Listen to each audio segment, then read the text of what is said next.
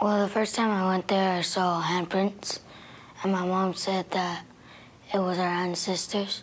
And then we started singing the Osaina.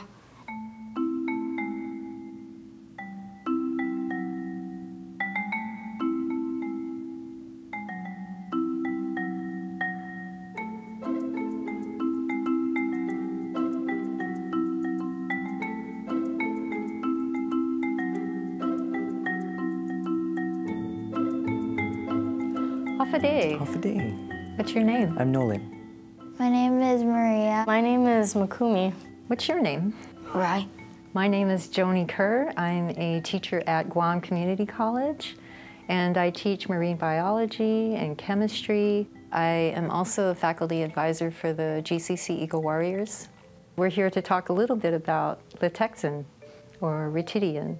Can you tell me where Litekyan is? In the northern part of the island. Around the Anderson area, like a little bit above. What does Litekyan mean? A stirring place. Stirring place. A place of stirring. Do you know of different ways that Litekyan lives up to that name? The ocean surrounding Litekyan, it's lots of waves. The Surahanas go there to get plants for their medicine, and the fishermen fish there. Our turtles lay eggs there on that beach. It's a breeding ground for sharks. It's a shark nursery. It's also still one of the most pristine beaches on Guam, so female turtles come up and lay their eggs along that beach.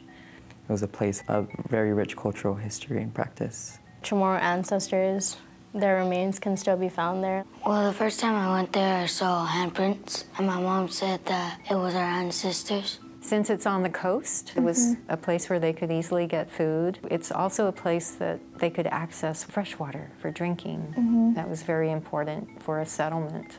Some of these artifacts are at least 3,500 years old. Our ancestors didn't leave a book, did they, that we could read and follow what they did. And so it's nice that they left these artifacts behind so that we could try to trace what they did in their everyday lives. Why do you think Litekyan is at risk? The military is planning to build a firing range there. They bulldoze it to make a firing range. Right now they're building the shooting range. They're destroying a lot of our cultural sites that have been there for thousands of years. They're also bulldozing thousands of acres of our limestone forests that have taken thousands of years to grow. It's part of a larger effort that's meant to provide training opportunities for the 5,000 Marines that are coming to Guam. This firing range is going to probably produce about 6.7 million bullets a year. There is a concern too with lead. It's a heavy metal. In these firing ranges, when you fire a gun, that can often lead to lead dust being released into the air. And that could be concerning with the wind blowing that dust and perhaps the rain dissolving that dust and into the aquifer. Going down into the aquifer. How might this firing range impact our community? I'd say it's definitely going to have an effect on our access to that land. So in terms of us going back to where our ancestors were and absorbing that rich history. Our fishermen, they won't see it anymore. What happens if Mama Chai wants to pick a plant that grows only there? I don't know, sneak. Well, that's one thing she won't be able to do, though. So we're also going to have 5,000 Marines coming, and they're also going to come along with 2,500 dependents. They estimate that they're going to use 1.7 million gallons of water a day. Wow. What do you think of that? That's a lot of water.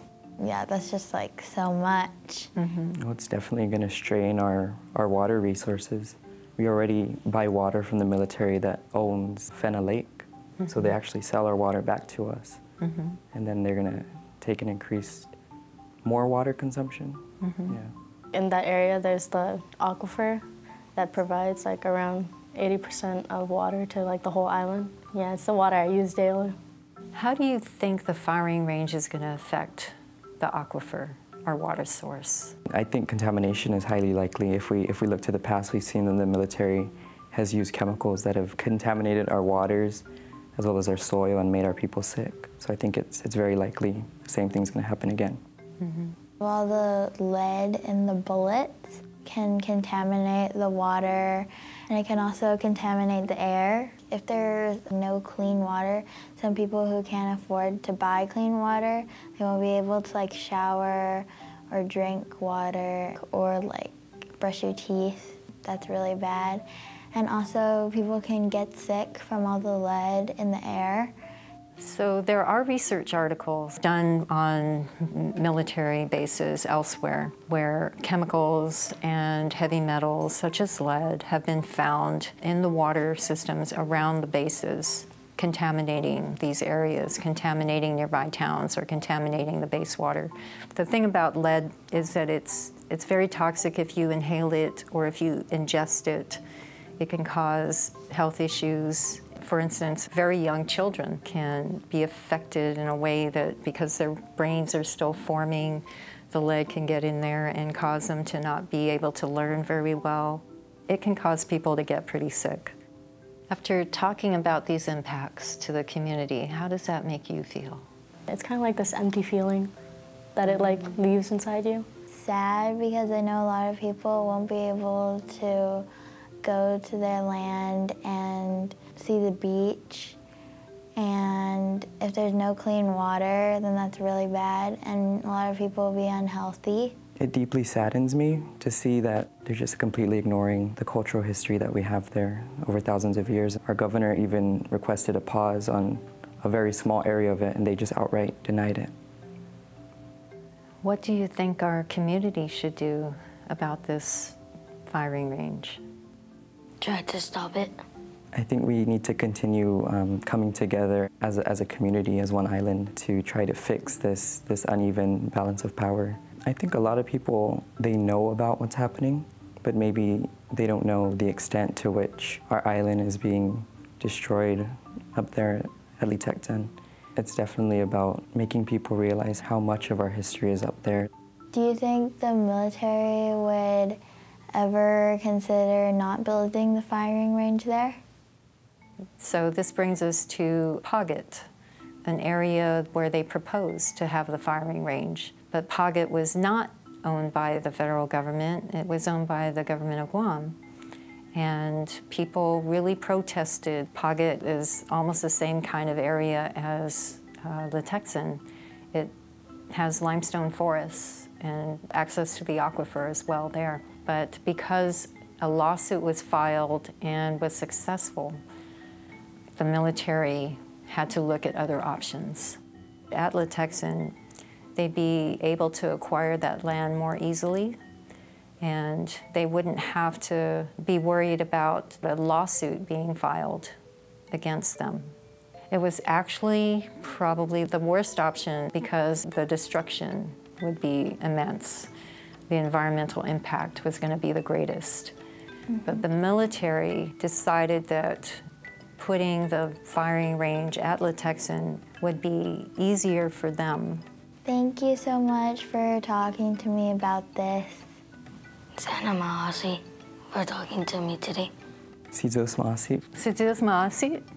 Thank you you for your conversation. I enjoyed it very much. Me too. Thanks.